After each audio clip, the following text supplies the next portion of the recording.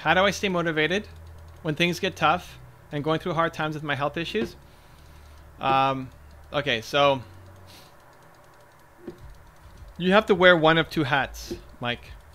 You have to wear one of two hats. And it really depends on your mental state. 95% of the time, you need to be harder on yourself. 95% of the time, you need to tell yourself, this is my chance to show myself what I'm made of, that you're stronger than this, you're capable.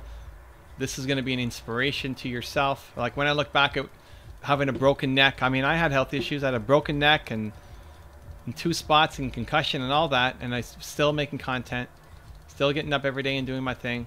And that's what I would tell myself. This is my chance to show myself what I'm proud of, right? Like, let's go make it happen. And then 5% of the time, you need to be more gentle on yourself. Like if you feel like you're totally maxed out, right? I remember one moment when I was trying to get into the car and I had a meltdown. I cried. I couldn't get into the car. I couldn't get out of the car. I couldn't move. And it was just so insanely frustrating that I just cried.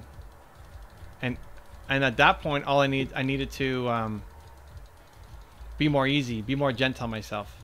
So most of the time, you need to be hard on yourself. Like, if you think this is your max and you can't do more and you're capable of more. So you have to show yourself that you're capable of more and not let yourself off the hook.